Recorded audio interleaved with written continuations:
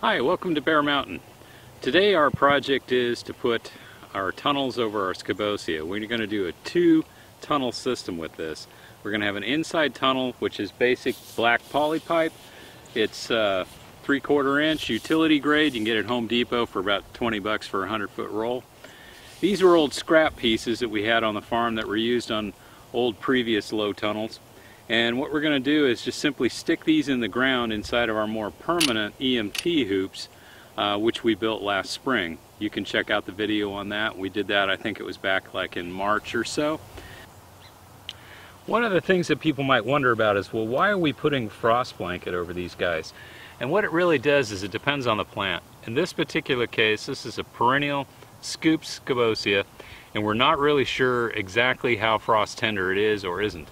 We've already lost a couple since this last fall, starting, it seems like more like the Tutti Frutti had the worst of it, and we're not sure exactly why. We've had a couple of frosty nights. When it got really down into the 20s, we put a frost blanket over it and they seem to be okay. So we're going to do that with any of these types of overwintering things to kind of protect them a little bit from getting knocked back. And hopefully then next spring, with the plants, the majority of the plants that left, they should produce a real good crop of scabosia. We're going to use the same technique on some of our more overwintered things just to kind of give them a head start. They can normally, things like foxglove and columbines and overwintering dianthus can take the wet and the cold, but it does take a toll on them. And if it gets too wet or too cold for too long extended period of time, what we found out here with our heavy clay soils is we end up with other problems. So we will be putting plastic tunnels over the top of the majority of our other overwintered things. And if it looks like we're going to get to an extreme Arctic event, we'll probably also put fabric cloth over the plants inside the tunnel. But that's kind of tends to us to be kind of a rare thing. Happens maybe once every 5 years, where we really get nailed hard. So we're going to finish this guys up, and we put the... So Farmer Tony, do you put the frost blankets on and when it's just 35 to 40 degrees and you just leave them, or do you remove them on a daily basis? You know, that really depends on the plant, because one of the things a frost blanket's going to do is it's going to cut down light transmission. So the longer you leave it on, as an example, Agribon 50 cuts light transmission by almost 50%. And so on a low light winter days, that could actually slow things down a little further. But most plants kind of really stop their vegetative growth once you get below 9.5 hours of day length, which is, by the way, probably going to be sometime this next week, which would be around November 15th. And we typically come out of that sometime in the early part of February or last week of January. I can't remember exact, but that's usually when you'll notice that things are going to start growing again. So during this really down period, if a plant needs the protection, we're going to err on the side of protection. If it's something that can really take frost down into the low 20s without really showing any significant damage, something like a foxglove or a dianthus, we're probably not going to bother. But if it's something like we have an Arctic blast event come through, and we've had these from time to time, where you'll get down to 10 degrees at night, or maybe even, we've had some a couple years ago where we got down to 0. It doesn't tend to last long, but those kind of days also tend to never really get above freezing during the daytime. So in that instance, we will probably put the fabric cloth on just about everything that we're trying to save through the winter. Frost blanket. Yeah, the frost blankets. We want to have the protection in those cases, but the vast majority of the rest of our winter here in the Pacific Northwest, the west side, we tend to be in the 40s, 30s at night, 40s in the day. The only thing we'd really protect are things that are really, really tender. And then when we get a warm day, we'd want to move the fabric cloth off. So there's a bit of a dance that goes on. The other thing we have to remember too is that if we're putting plastic over the top, we're going to make sure that we're going to vent those on sunny days, because it can get 75, 80 plus degrees under that plastic real fast. And that's another case of, if you have plastic over the top with the fabric cloth, you're probably going to want to pull the fabric cloth back too. In this design we'll show you, once we get it set up, we'll show you how easy it's going to be to move the fabric cloth on and off the plants. we have a trick.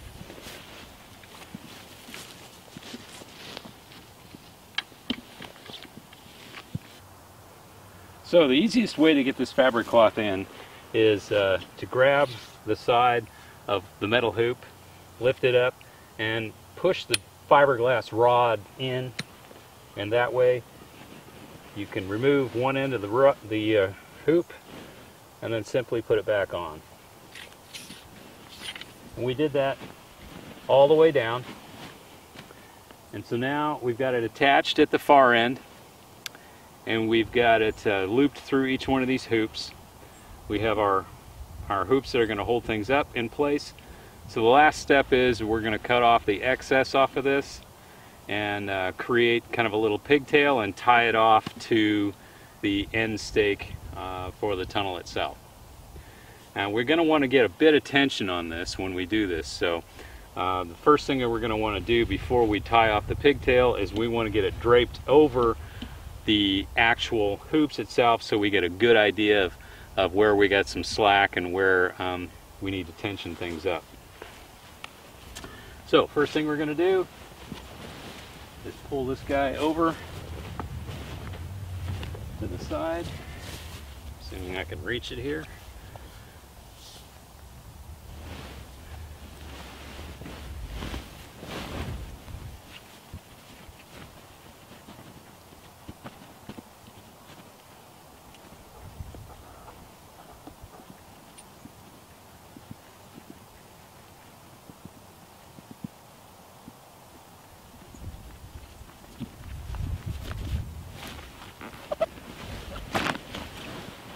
So we've got it draped over.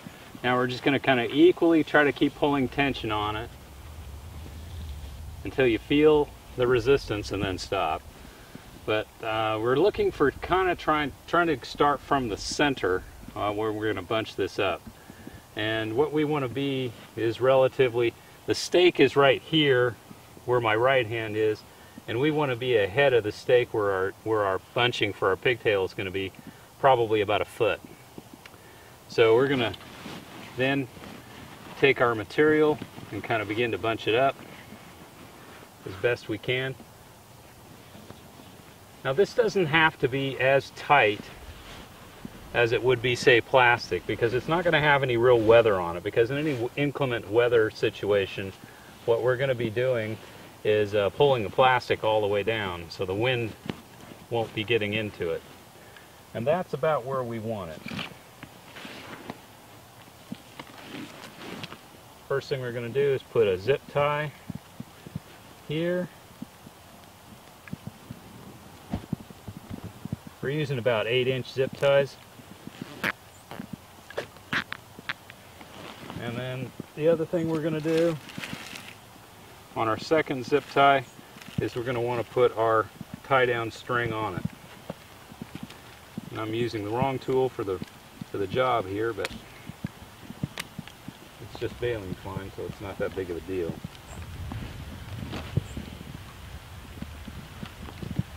You want to zip tie over the string, so the string is going to be pulling on the zip tie itself. There we go. Now before we do any kind of connecting, we're going to cut this excess off. And what we do is leave again probably about 10 inches or so, and we just cut the fabric cloth. This was from an old piece that was about 100 foot long, and what we're going to have left here is probably about, say this bed here is about 70 feet, so we're going to have about 30 foot left. But this is going to be good enough probably for a couple of years. So we'll make certain that we label this one when we get finished with it in the spring and set it aside so that next fall we can use it again for this same bed. Okay, one of the last steps we do, this is a little bit thicker than one zip tie will take, so we kind of gang them together. That's just basically you're zip tying one into the other. It gives us a little extra room to tie things down. This fold over just kind of prevents things from pulling through or fraying or getting in the way, so it's just a way of kind of tidying things up a bit.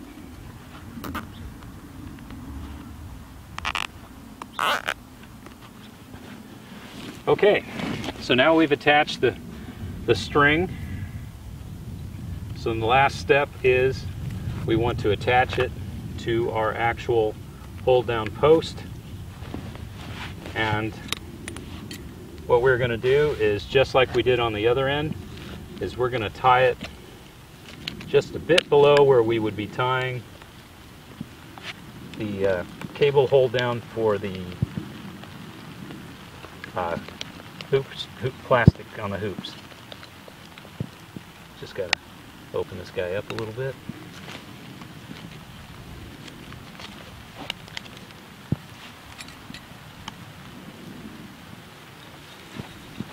And then we pull it tight as we can get it.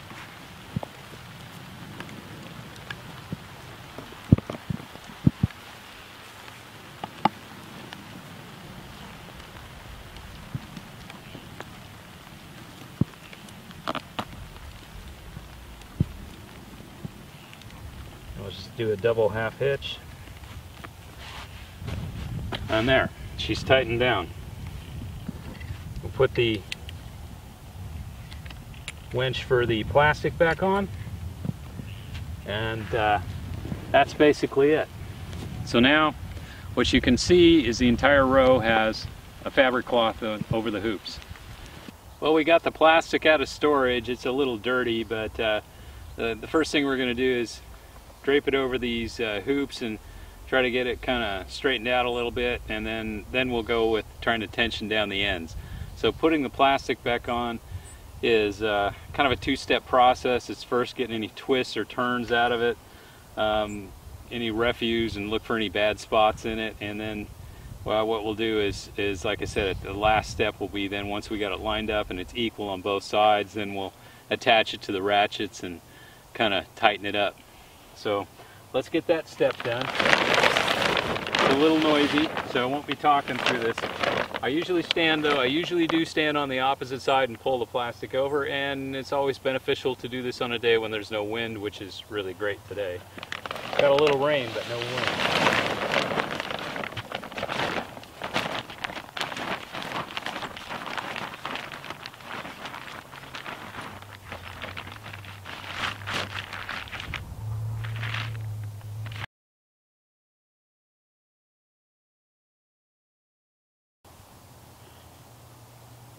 Okay, we've attached the cables to the plastic to the ratchets on the back end, just loosely enough just to kind of have something to pull against.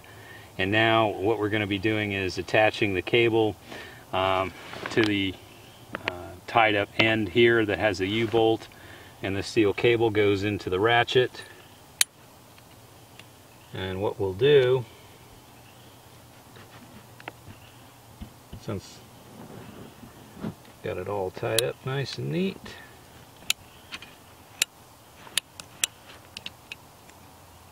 whoops, so even mistakes happen here. There we go.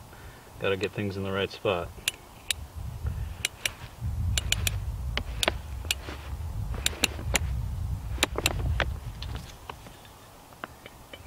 Now I just use my fence pliers and tighten it up. And we'll go to the back end and do the exact same thing. And as you can see already, the plastic is actually getting fairly tight against the ribs. So we'll tighten up as much as we can on both ends, try to do it on an equal basis. And then the last step will be putting the actual tie downs around each individual rib. Okay, we're putting the last bit of tension on it.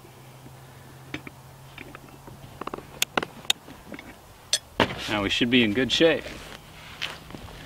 Now you can see right now the plastic's already pretty tight. She's got a lot of stretch to it.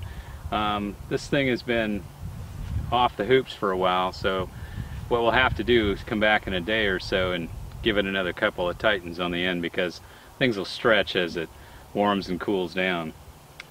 The next step is just make sure, kind of do a final check to make sure that we're equal on both sides. This plastic is 10 foot wide and the hoops are 10 feet, so there shouldn't be much laying on the ground on either side. It should be pretty close. And we'll tie down each individual hoop, and that'll be the final step. And then after that, this thing is good to go. And what we'll need to do though is vent it up, and we'll show you how to do that, and we'll also show you how to pull the fabric cloth up and make certain that the plants stay vented.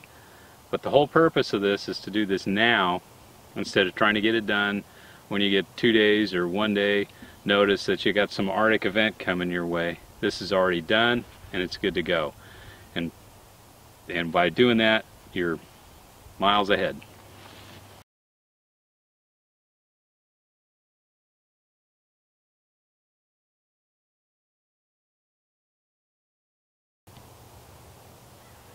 Okay, we've got the tie-down strings draped over now on each rib.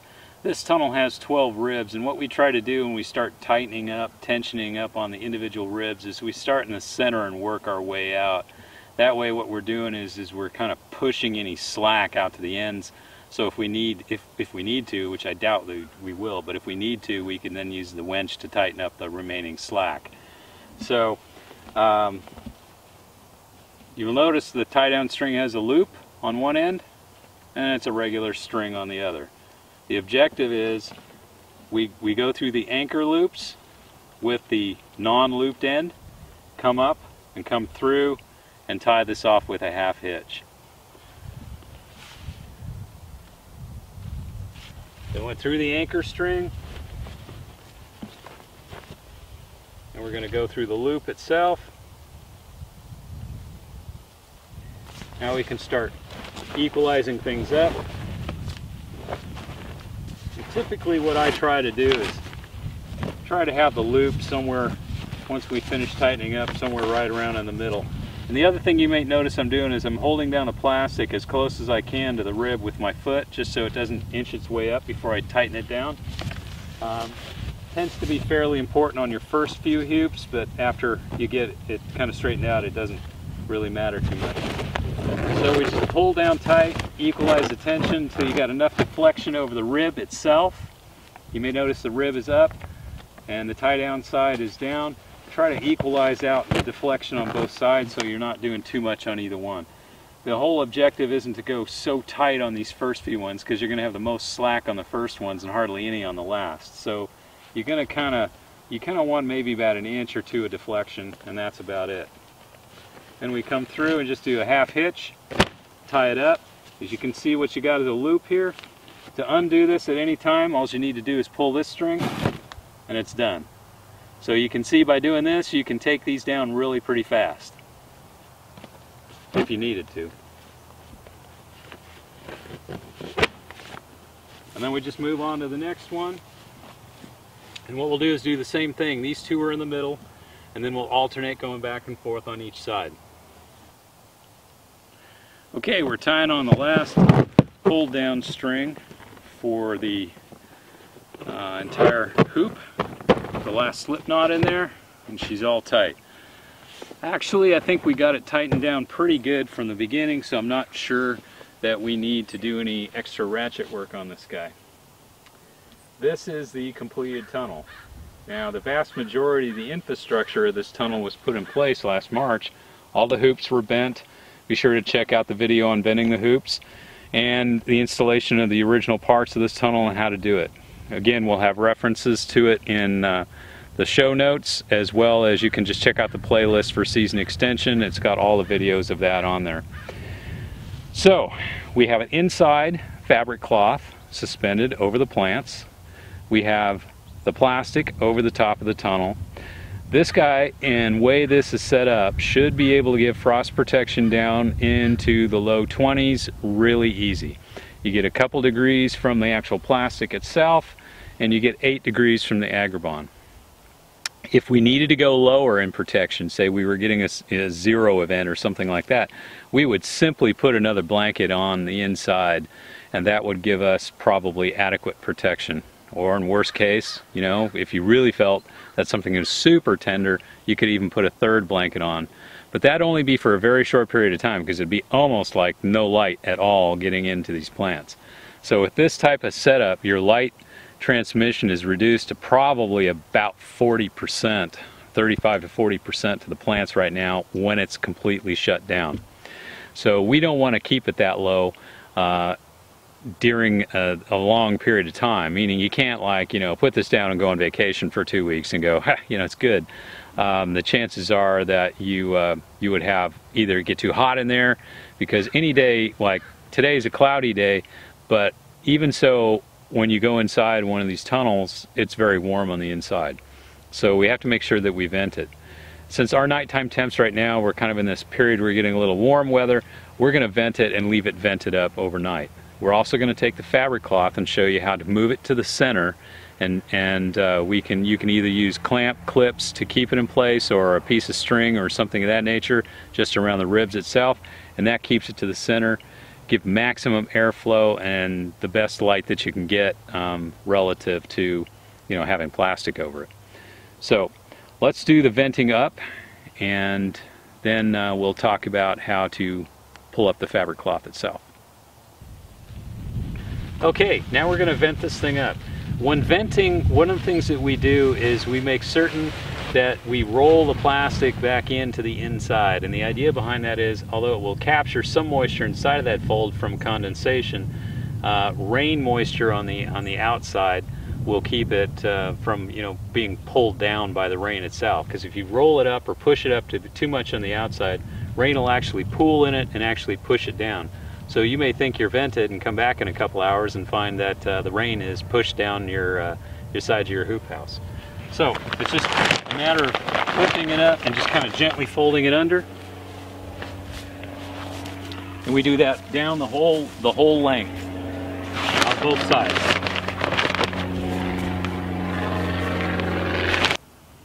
Okay, we've got it vented up, mostly all the way down. It's about 2 foot from the ground up, so you got good airflow.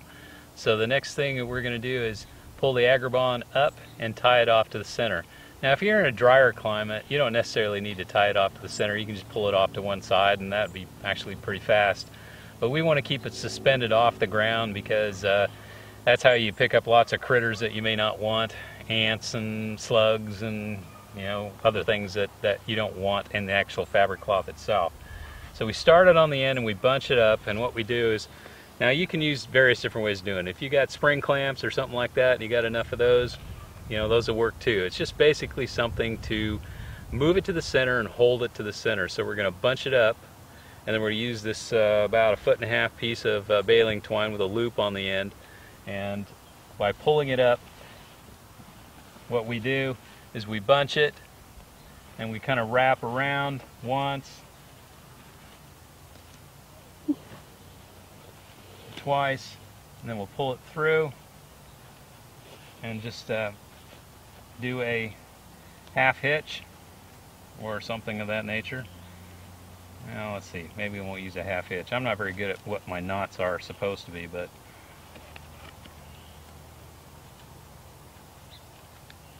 the idea is, what I want is a quick release when I want to move it down. So then I move it back to the center. As you can see now, it's suspended over the center. I don't necessarily tie down every single rib. I mean, you could if you want to. I typically like skip a rib and move on. It does tend to pooch a little bit over these guys, but it is good enough to get enough light, because where we're angled here today is this tunnel is angled north-south, and so as the day length in the morning comes in, it gets light in from the side, and in the afternoon it gets light in from this side. So actually we're in pretty good shape. And then the tunnel itself, I pushed it up a little bit to get to it, but when you put it back down, you can see you get a good 2 foot. So we'll tie off every single one of these guys, and then we'll show you what it looks like. And that is shouldn't take too long, especially when you want to pull it down. All you got to do is pull that slip knot and pull the fabric cloth down over both sides. And then also too, if you need to, you can pull down the sides of the plastic down even further. So let's get them tied up. Okay, we've got the fabric cloth now, which is Agribon. Some people get confused. I call it fabric cloth, other people call it fleece, frost protection blankets. It's all the same thing. Agribon is what we use, and it's now, we got it suspended above the ribs, and we've got the plastic vented on both sides, so we've got a lot of good cross breeze, and the sun is getting a little lower in the sky, and you can see that it's now shining inside of the tunnel itself. So we've kind of got the best of both worlds right here. All we need to do is just kind of move the plastic down so it's kind of even, and it should be this setup should last really well until we have a storm. So we're not going to do much more to it at this point. And the thing that we want to make certain that we get conveyed to folks is this is a system that works for us and works in our environment. This design has been pretty robust up to pretty high winds, 50, 60 mile an hour winds, and we've had no problems when they're all shut down. And even when they're up vented like this, you know, a breezy day of 10, 20 miles, maybe even a gust of 25, 30 miles an hour, it doesn't even bother this thing at all. It's rock solid. And so I just wanted to kind of thank you guys for watching today, and hope this answers a lot of the questions that we've been getting on YouTube and seeing on the Facebook page. And be sure to subscribe if you like what you see here. We have other videos. This is going to be posted in our playlist called Season Extension. So we have a bunch of other videos in there, as I mentioned earlier. And you know, if you feel like you want to check out our website, be sure to check that out too. It's bearmountainfarm.com. We'll have a it'll be in the final end notes on the video here, and we want to thank you for watching today.